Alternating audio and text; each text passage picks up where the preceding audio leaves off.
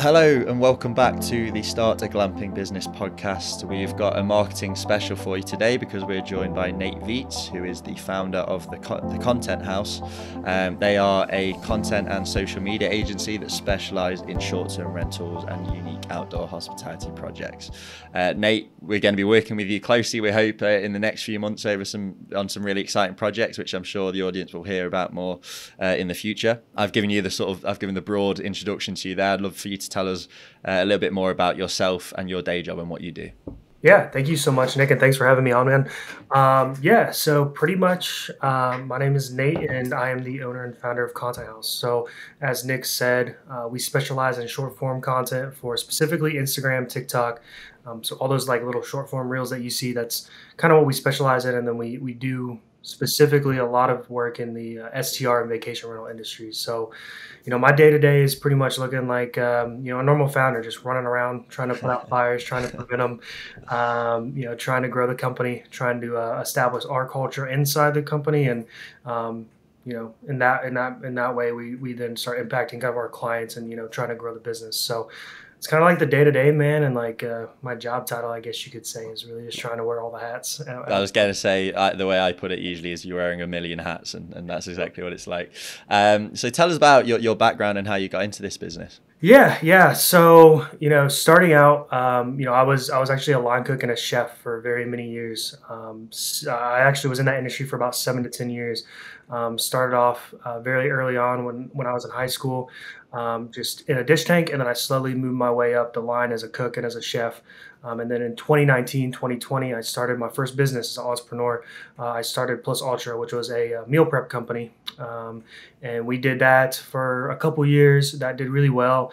And then, of course, COVID hit. And as everybody knows, COVID was kind of a crap show for everybody, especially hospitality and restaurants. So we actually survived through 2020 with that, through all the lockdowns and all that stuff.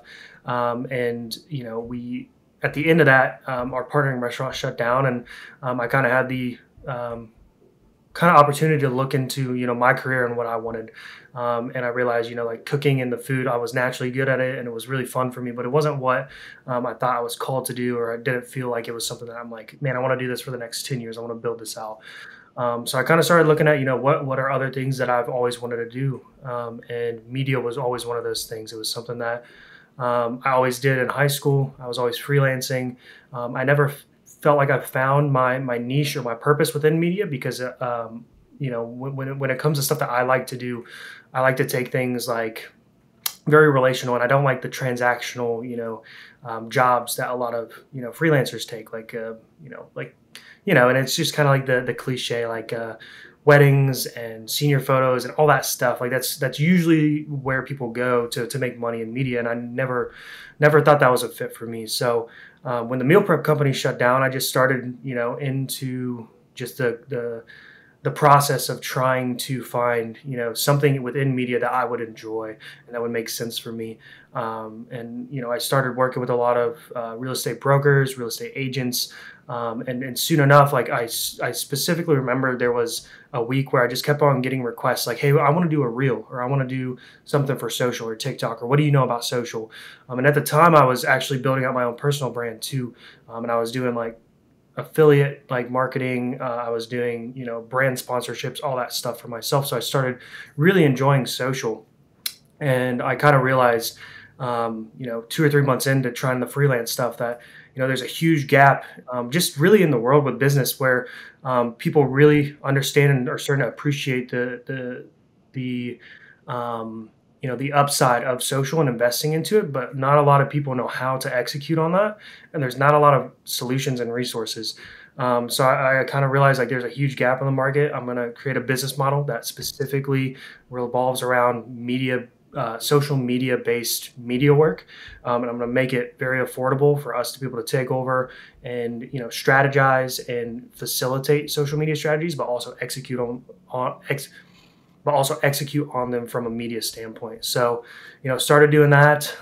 At the time, I actually had a business partner when we first started the business, and he had a really awesome foot in the door for Airbnbs. So we started working with some of his, past clients that he had worked with, got into the STR space, and kind of just blew up from there, and just kept on rolling with that. And it's been, a blur ever since. Yeah, and you're now wearing a million hats for the Content House, and you've got some great clients. So we're going to talk a little bit about these later on. But you've worked with people like Live Oak Lake and Dunlop Hollow, Yeah. and there's some great case studies. That there'll be some links in the description to look at those sites if anyone wants to. But when you work with these clients, let's say you've got a client, Live Oak Lake, for example, I think that's got 11 sort of outdoor cabins. Yep. How do you typically work with a client like that in terms of, how often do you go on site and shoot? What kind of social media content do you produce for them, and how does it generally work? Yeah, so the way we go out and shoot is a little bit weird. Normally, when you go out as like, say we have like say as a media person, right? Normally we go out with a scope of work. We want 3 videos that look like this, or that are this long, that showcase this or tell this kind of story. When we go out, it's with the intention of bulk shooting for social media, so that we can one, not have to go out there as often because it's expensive for us and our client, but it gives us the ability to go out there and bulk shoot so that we can really implement strategies down the line, like in 4 to 6 months. So when we go out, we're going out for out-of-state clients that we work with. It's anywhere from like 2 to 3 times a year. And when we're out there, we'll be out there for anywhere from 2 to 4 days shooting nonstop, bulk shooting for those clients. Yeah, and that's part of what makes it so affordable, right?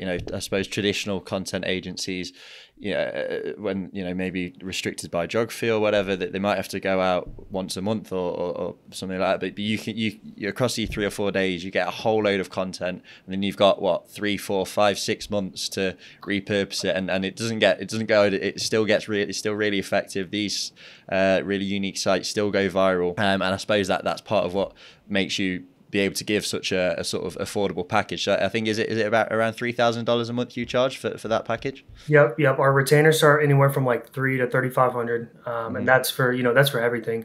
That's for all the strategy and consultancy, the shooting, and then the editing and deployment and management of the platform. And that's something too where it makes it very affordable, and it makes it logistically very sound for us to do it like that, because we have control pretty much of the whole loop of that social strategy, right? Like we don't have to come out as media people, consult with you, get you to tell us exactly what we need to do, and then deliver that to somebody who is going to post it, like, and then get feedback from that and get like revisions and all that stuff. Like we don't really do revisions because the only feedback loop comes from our team.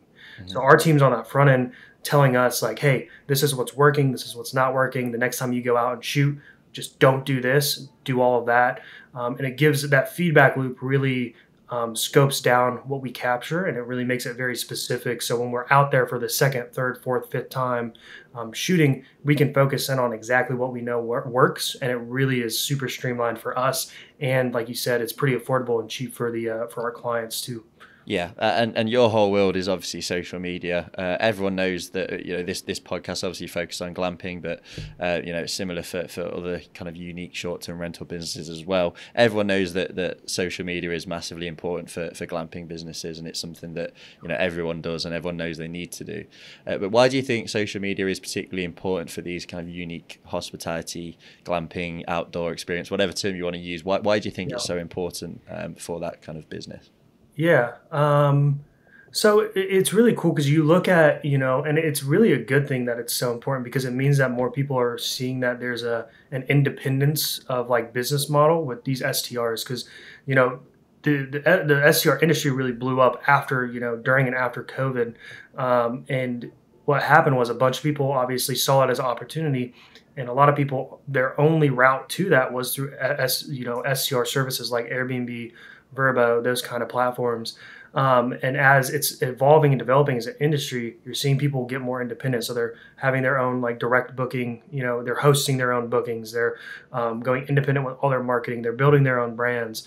So I think when it comes down to it, and it's really for any brand or business, like social media is one of the only places you can go that's you have the ability to reach possibly millions of people very organically, very word of mouth and you can do that through like just really good strategy and content and consistency. So I think it's really important for especially like any business, but especially SCRs, because if you're building out a brand and you really want to grow that and you want to grow that direct booking, those clients and that even retention of clients, having really good social strategy is going to, one, it's going to get people into your platform. It's going to get people to engage with you, but it's two, going to get people to come back and re-engage or rebook with you.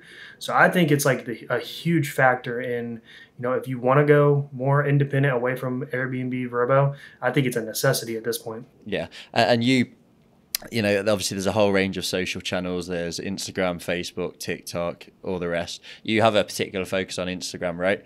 And you focus on it. Yeah, it is your main focus. For some clients, you only do Instagram marketing. So why the focus on Instagram, and why is it so effective for these kind of businesses? Yeah, I like to explain it to people like, it's kind of like the in between of Facebook and TikTok. So Facebook, you have a lot of the older crowd. TikTok, you have on the other side of that, you have TikTok, which is like the younger crowd. And Facebook is great. We've seen people have a lot of success on Facebook. And then we've seen people have success on TikTok. The difference is TikTok, it's a very young crowd, and it's very hard to convert that into like bookings, especially depending on how high ticket your stay is.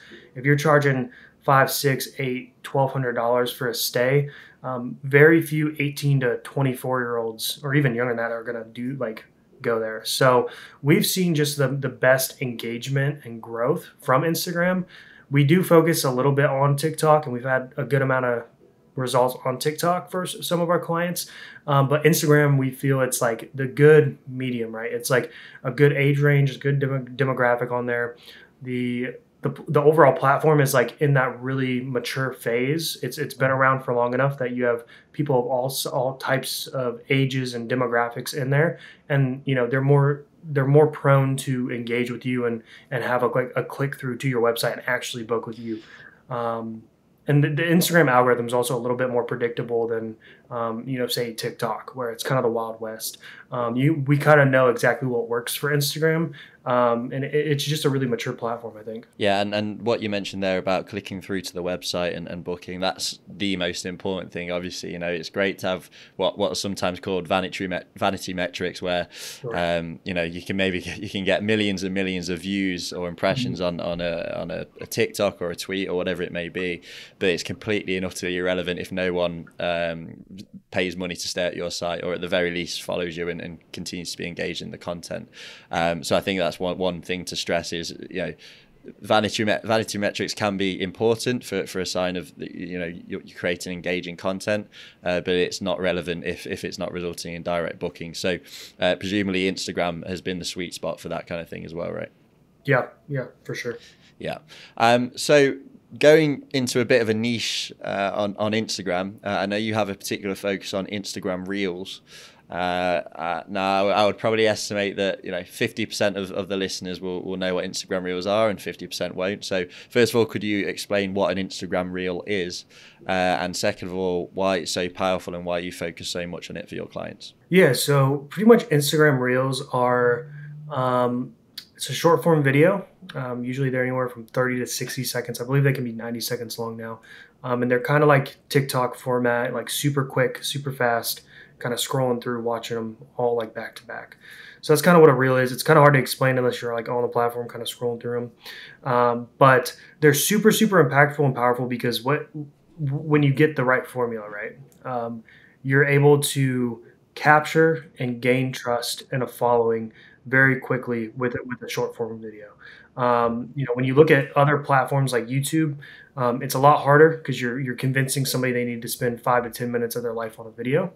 With Reels, all you have to do is capture their attention and give them a reason to kind of trust you, to go to your profile, and then you're really able to make really great just business to customer or even person to person interaction and engagement through a short form video. So I think that's the biggest upside of Reels is it allows you to get a lot across in a short amount of time, and you're really able to capture attention and show value very quickly to your audience. Yeah, and to add a bit of color to that discussion, you have a certain style that say, for example, let's talk Live Oak Lake, which again, the link to Live Oak Lake will be in the description of this episode. You've got a pretty consistent style when it comes to marketing that business. So give us an example of a typical reel that you would create for that kind of business. Yeah. So for Live Oak, like the first thing we do with clients is we go in and we ask certain questions or we try to puzzle piece certain stuff together. So, a few of those are, what's the brand voice that we need to get across? So like some places we'll use like really upbeat like EDM music or even like hip hop music. Other places we want to use like more slow, methodical, like either like more chill music or folk music. So that's the first thing is we're trying to figure out what the brand is, what that delivery needs to look like, and how it needs to feel. And then after that, we're picking through that business or that project or that, for example, like Live Oak Lake. What about that stay and that experiential hospitality resort that he's built, Isaac has built. What about that is the unique selling point of that? Like, what's going to perform really, really well? What would people want to see the most? For Live Oak, for example, drone shots of the whole property are huge because it shows off that experience. Highlighting his container pool, that's been a really big one. We try to put a container pool into like every two to like every other.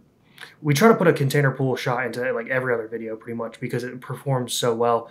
So that's kind of like the base level, right? Like, what is the brand that we need to adhere to and that we need to develop the voice for? And then what are the unique selling points of that we can highlight the most in the videos to get the most amount of engagement. And then after that, it's really just picking apart, how those videos need to be cut and formatted, what kind of clips we need to have in there, what kind of call to actions we need to have, what kind of captions, hashtags, all of that stuff. But that's kind of like a rough breakdown of like our strategy behind, creating those reels. Yeah, and that's the beauty of social media as well. It allows you to test and improve. So you've said, you look at the numbers, figure out what works and what doesn't. And so I think it's really important to get across just the importance of you're not going to get it right first time when you're trying to market your business on social media. For sure. But you can't just keep throwing out content out there and not even looking at the metrics. You've got to figure out, okay, what's performed well, why is this performed well, how can we use that lesson to affect our content moving forward. And I imagine that's the reason why you've been able to grow these pages is testing, learning, and then implementing. Yeah, and it's really a lot of experimenting and then patience. It's one of those things. It's such a weird medium because you're you could go viral today or you could go viral in 8 months. But if you just keep posting, eventually, if you're being intentional with it, eventually you will get those big numbers. Like if you're being intentional with the strategy, you're developing it, you're trying to get better, you're seeing what doesn't work and what works, and you're changing those things day to day. With intentionality and patience, like you will get results from social, but that's where a lot of people go wrong, right? They either go into it with either the wrong intentionality, they just want to sell, sell, sell, or no intentionality, they just want to post just to be relevant. Or they go into it, with very, very little patience. We have a bunch of clients all the time. We'll be 1, 2, 3 months in, and they're like, "Did we see nothing?" And it's like, you're not supposed to. Like it could take 6 months, a year. We've had clients where 14 months down the line, after working with them for a year and a half, they finally start the movement. Like that, we see that uptrend of reach. We see that uptrend of followers, and sometimes it takes that long. But if you like, it's worth it, right? Like there's no other place you could go for that kind of high quality engagement with the audience. But it really just requires that intentionality and that patience with it. Yeah, and when that work starts to pay off, you start seeing numbers that for example, Live at Lake, I think, has got over 100,000 followers on Instagram. Yep. You've got some other clients like Dunlap Hollow and Hocking Hills Treehouse Cabins that you've also grown to really big social media followings. Obviously, that translates to a lot of direct bookings and high occupancy rates, which is the whole reason why you do this. So tell us a little bit about, those are three businesses. First of all, can you just run through, we've explained Live Oak Lake, I think it's 11 cabins on a lake, as simple as it sounds, but they're really nice high-end cabins. Can you tell us a little bit more about Dunlap Hollow and the Treehouse Cabins as well, just to provide a bit of colour to those before we sort of dig into why we think they've been so successful? Yeah. So starting with Dunlap's awesome. We took them on when they were at, I believe, 19,000, 20,000 followers, and they're now at, I believe, 290,000, so almost 300,000 followers. The really cool thing about them is they have a really solid brand. They have a really solid like concepts. So even their A-frame is gorgeous. It's probably one of the best A-frames that you could stay in, and people copycat it, and people look at that as inspiration all the time. Their A-frame is just stellar. Their biggest differentiating factor for them is their cave stay though. So about a year ago, year and a half, they started developing this experiential stay within a cave in Hocking Hills, Ohio, and nobody around it had really done that. Very few people have ever really done that. So just that really unique stay. Our content's great, but really that concept kind of did half the work for us because it's just so crazy, and it just creates so much FOMO, and it's so different that it's really been responsible for most of their growth. So that's Dunlap. They're really awesome. And then the tree houses, they're also on Hocking Hills, so local to us. We're out of Dayton, Ohio. They have, I believe, 4 really unique tree houses, and I think the thing for them is just the exteriors and the overall environment of the property and of the units. They're just very magical, if that makes sense. Like it's a very weird word to use to describe like a vacation home, but when you roll up to it and you're like Hemlock, for example, is their flagship. When you're walking down the stairs, you really feel like you're in like a Lord of the Rings movie or a fantasy movie, and it's really crazy. And when you can capture it properly, it really creates a lot of buzz and like a lot of like FOMO, because it's really weird because like the cabins are really small. They're not like the most luxurious cabins ever. They're nice but not crazy. But the exteriors and just the overall experience of rolling up to them, very magical. So that's the tree houses, and yeah, we've grown both of those to pretty big numbers, and it's really been from just them being so unique in their look, if that makes sense. Hi everyone, thanks for listening. This is just a quick note to say that this podcast is brought to you by Glamping North America. And what we do is we help you through the process of starting a glamping business no matter what stage you're at. So if you need to find a property, we'll tell you where the most suitable area is to start your glamping business. If you have a property, we'll look at your local zoning code and tell you how likely you are to get your project off the ground according to the zoning rules and regulations in your local area. We'll also give you a really good roadmap of permits that you'll need and regulations that you'll need to be aware of to get your glamping business off the ground. If you need financing, we'll introduce you to our range of financing partners and do you a feasibility study that will give you some really solid financial projections and market analysis that will allow you to acquire the funding that you need. If you need glamping units, we'll talk you through your options and introduce you to one of our trusted manufacturing partners to ensure that you're looked after throughout the whole process. If you need a site design or if you need permits to move forward with your project, we've got architects who will do all your drawings, make all your arguments, and essentially allow your dream to become a reality. The list goes on and I don't want to bore you, so I'll let you get back to the episode in a second. All I'd say is that Glamping North America are the people to speak to about starting a glamping business in the US or Canada. So if you're even thinking of starting a glamping business, just get in touch with us at contact@glamptech.com or 646-586-2330. All the details are in the description, and no matter what stage of the process you're at, we will be able to help, whether it's doing something ourselves or pointing you in the right direction of our partners. Just let us know that you came from the podcast and we'll see about doing you a little discount along the way. So thanks for listening, and I'll let you get back to the episode. Yeah, so I mean, my next question was, putting aside all of your marketing work, those are 3 hugely successful businesses. You probably have answered the question there by saying they're all unique, but is there any particular factor that you can put down to their successes aside from your marketing work? Yeah. For Dunlap, it's definitely their cave. I mean, we see viral reels with their A-frame. We've hit like maybe 5 to 10 million with their A-frame. But their cave is just such a huge like selling point. And it's also a huge deterrent, right? Like we have a lot of people, and I talk to the owners all the time about it. We have a lot of people who hate the concept of the cave, like environmentalists, people like that kind of stuff. So it's like just like from both of those polar opposites of like people who are like, holy crap, that's crazy, and the people who are like, we hate you for it. Just the engagement around it has been insane. I think our biggest reel for them, I believe, was like around 20 million or something. They got like 1.5 million like likes. And that's just like, when you think about the sheer number of that, like that's ridiculous. Like that's so many people. And it's all because of just that polarizing uniqueness And it's really cool to see.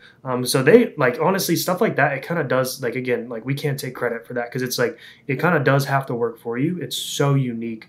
And that's really the clients we're looking to work with, right? Like we want to be able to roll up on site and say our job's going to be easy, right? Like we don't like, it's not fun rolling up to place and we're like, man, this is going to be like really tough. So that's really a differentiating factor for them. And then the tree houses, like I said, just the overall environment of their property and their units, it's very magical. Like you feel like you're in a fantasy book. And it makes it really easy to showcase because it just looks so cool. You don't see that a lot. So I think that's really the differentiating factor of like places that go viral really easy versus ones that we have to kind of grind a little bit more for, is they have just that viral factor of, you know, that wow factor that like I had, like I said it to somebody the other day. It's kind of like the bucket list effect, right? You see that and you're like, that's on my bucket list. And when you have that kind of brand and you have that kind of feeling for people who see your audience, like it evokes that feeling of like, that needs to be on my bucket list. I have to go there. It makes our job really easy because they're willing to do whatever they need to do to get there. So it's really just trying to get that in front of as many people as possible, that uniqueness, and then it kind of sells itself. Yeah, and so, you know, we've covered your best practices and tips and tricks on how to sort of grow these businesses and get virality for these glamping businesses and outdoor hospitality businesses. One aspect that can supercharge growth for social media channels is using influencers.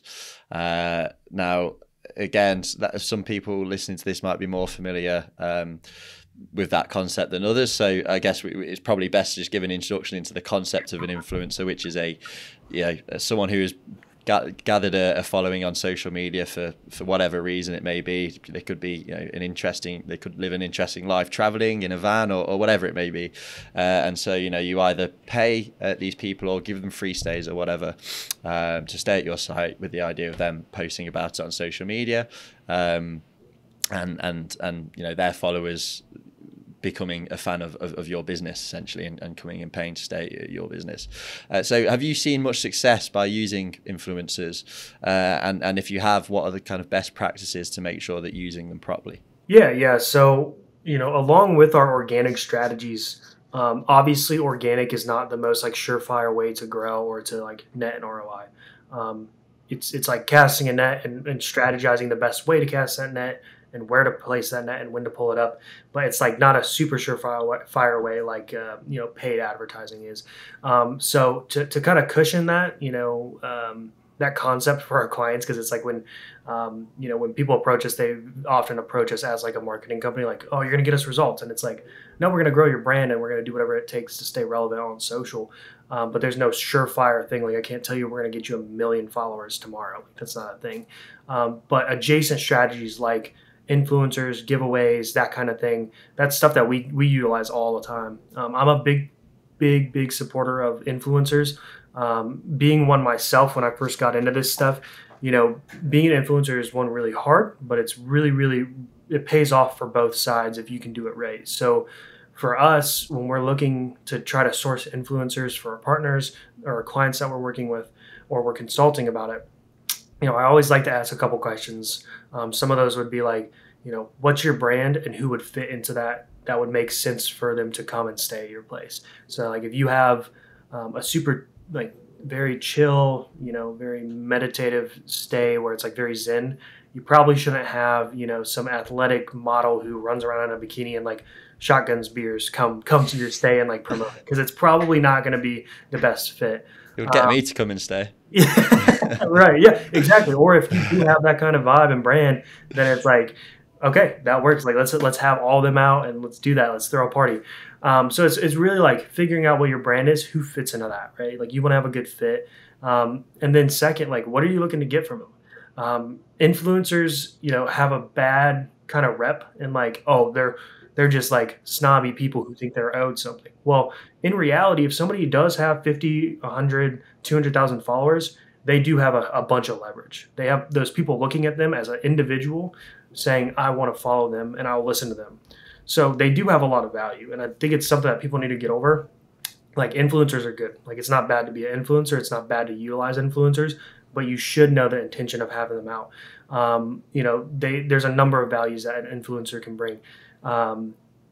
they can bring just straight up their audience and their audience's eyes. If they have 200,000 followers, they post about you, you could possibly get seen by all of those people, if not more. A lot of influencers at this point double as a lot of influencers at this point double as media specialists. So a lot of influencers I'm personally friends with, and I know they're really good media people. So they can shoot video, drone, photo, all those things. So it's like, do you want media? Because some of these people can produce media for you. And then the last thing would be social proofing. So like we kind of talk about a little bit, or we talk about all the time with our clients, is brand awareness and getting people to trust you. That's why we're doing social media in the first place, is to build that brand awareness, while having an influencer who's trusted by 500,000, YouTube followers. That's going to bring brand awareness that people are like, oh, I wasn't sure about spending $2,000 for a vacation with them, but because, a Levi Kelly said that I'm going to go and do that. And that's what we call social proofing. It's putting somebody that an audience can trust in front of them, saying, hey, you should definitely do this, like confirmed, green light, go do it. You can trust me. So like those are just a few factors that we look for. And those are some value points of influencers that is like super, super beneficial. So we love using influencers, but again, it's intentionality, figuring out what value you want from them. And then honestly, the last part of that, just treat them right, man. Like I said, a lot of people have weird tastes in their mouth about influencers. And, a lot of people treat influencers very weird. But it's like, just treat them right. Like they're hardworking. They're probably trying to make a living off of it. So if you treat them right, like if they grow, you'll grow too. And you can build those relationships just like anything else. And I'm sure you've learned a lot of lessons on the way in using influencers and how to pick the best ones for each project and everything like that. And in terms of general learnings, since you started, a few years ago, doing this content production and social media agency work for short-term rentals and unique hospitality stays, what's one thing that you've really learned from and improved on that you're doing a lot better now than you were doing when you first started? Yeah, do you mean like in terms of like business, like self-awareness, or like with clients and like with strategy? Or with clients, so something that you implement now that gets better results than maybe than what you were doing 2-3 years ago, for example?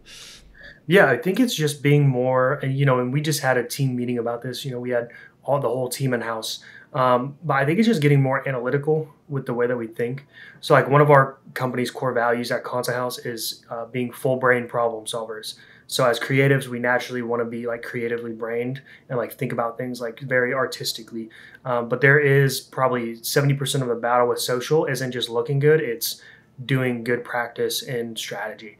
So I think really like hammering into our culture as a company, as a team that executes, to be a full brain problem solver, to think about things analytically as well as think of them like aesthetically. Like it needs to look good, but it also needs to make sense. Like why are we doing every single thing that we're doing, and how does it like help to optimize that content? So I really think in the beginning, and I could just show so many examples of just like either bad work or like really beautiful, cool work that like just doesn't do well. In the beginning, like I had a couple videos that I put out that are shot horizontally. So it's like thinking as a media person, but also thinking as like a content creator for these platforms, I think is the biggest mindset shift that we've had.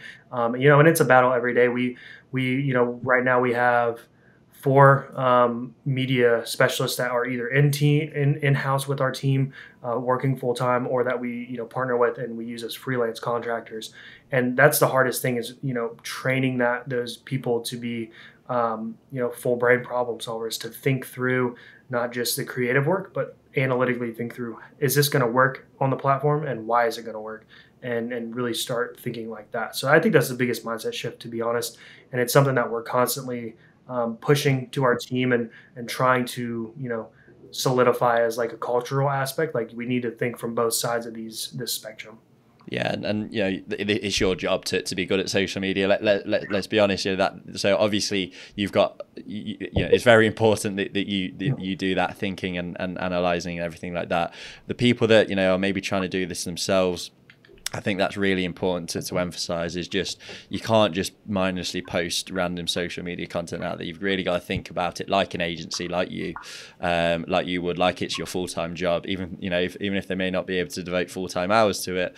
I think that's one thing that I'd really get across from today's episode, is you've got to really think, test, analyze, etc. If you really want to sort of get that kind of growth, or you can just pay Nate to do it for you, whatever works best. Sure.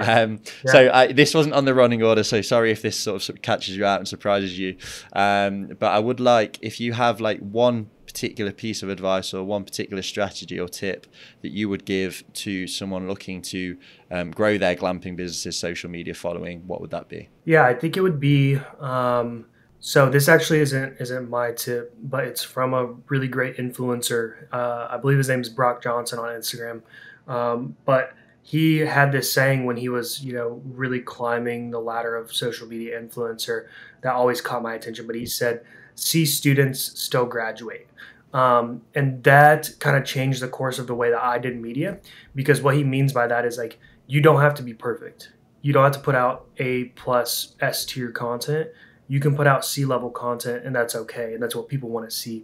So I think that's my biggest piece of advice, is a C student can still graduate. You don't have to be perfect. You don't have to be a media specialist. You don't have to be a social media specialist to grow on social media. You can do it. Like I said, you have to be intentional and you have to be consistent. But if you're willing to be those two things, you can put out decent content and it will do good. And that's where we see a lot of our clients, and especially on the consultancy end of things, because I do consult with a lot of people, who might not be able to afford our full service. I'll do some consultancy hours, and that's the first thing that I always run into, and I run into with clients too day to day, is hey, this isn't perfect. It's not supposed to be. You're talking about a platform that has literally 1 billion people on it, and all those people have flaws and all these things, and like it's one of those things where it's a weird marketing mindset too. Usually in marketing, you're thinking, oh, this press release, this newspaper article, this ad on TV, it needs to be pristine. You can't have typos, anything. That's not the case anymore. I hate to burst any old school marketing people's bubbles, but you can get on there and you can, if you want to, you can cuss, you can talk about your divorce, you can talk about your dog dying, and then you can spell, everything wrong, and people are still going to love you, and they're going to love your content if they connect with you. So I think that concept, C students can still graduate, take that weird imperfection, insecurity away, just start posting and start being consistent, be analytical and intentional with it, and you'll grow. And like that's the biggest piece of advice that I could probably give to somebody trying to do this, in-house themselves. Yeah, and that creates that authenticity. No one there is definitely a market for flawless, spotless social media content for the $2,000 a night stays. But even within that range, it doesn't mean you can't build a brand within that. You can't build a personality, and it doesn't have to be some soulless corporate video. That authenticity, I think, is a major sort of community builder as well, right? Yep, 100%. Absolutely. Well, amazing. Thank you, Nate. If anyone wants to get in touch and work with you, how do they go about doing that? Yeah. So if anybody is needing help with any of this stuff, or, you even want to have some consultancy, you can reach me through just my email, nate@thecontenthouse.io. You can find me on social, Nate Viets, or our business. I believe it's thecontenthouse.io on Instagram. You can find us through any of those avenues. And, my biggest goal with this, company is to help as many people as possible, have that creative asset and creative leverage in their business. So we're always looking to partner with new people or to consult, because we think that this stuff's really important for, your business or your personal brand. So if you need any help, please reach out, and you can reach out through those channels.